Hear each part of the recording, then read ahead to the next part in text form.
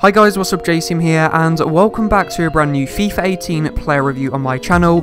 So in today's video guys, I'm going to be reviewing 76 rated St. Patrick's Day Aidan Mcgeady.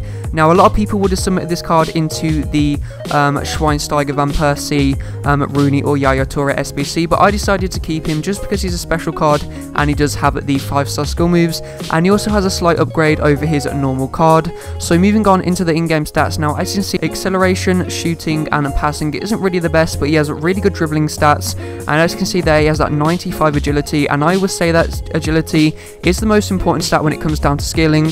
So today we're going to be putting that to the test.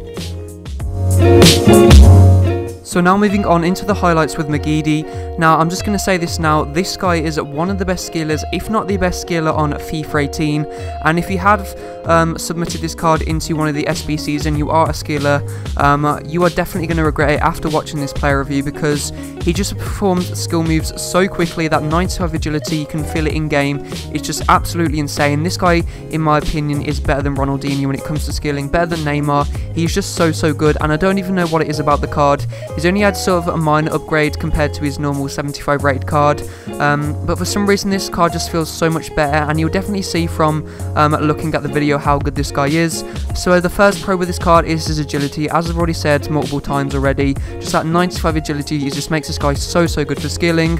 Then after that is his dribbling. Again, you know, just keeps it so close to his feet, has really good dribbling, really good agility, and when you put both of those things together, you just have an absolutely insane skiller.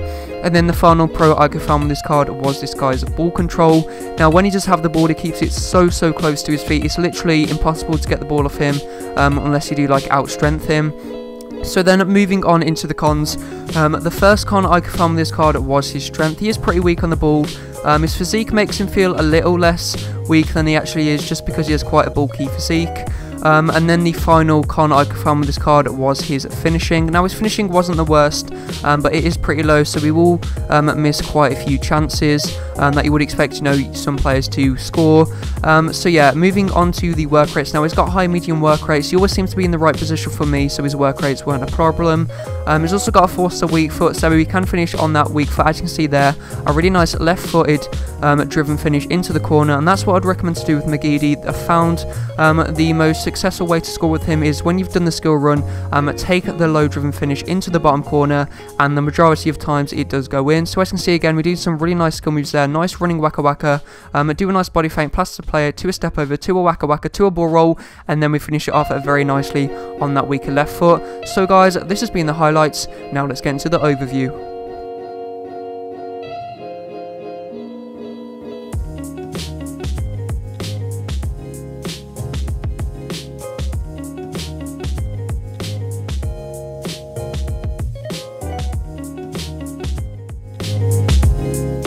So now moving on to the overview for St. Patrick's Day Mcgeady, I'm going to give him a value of coins out 10 out of 10, just because this card is free, so you know you can't really complain about that.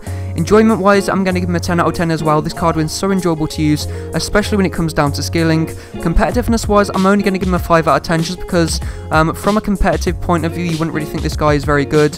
And then if you don't really know how to perform skill moves, then this card is just basically an average card.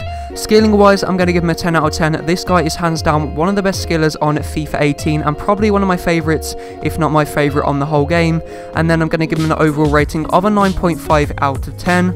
So guys, if you did enjoy this player review and want to see more FIFA 18 player reviews on my channel, don't forget to leave a like and subscribe to my channel. Thanks for watching, and see you next time.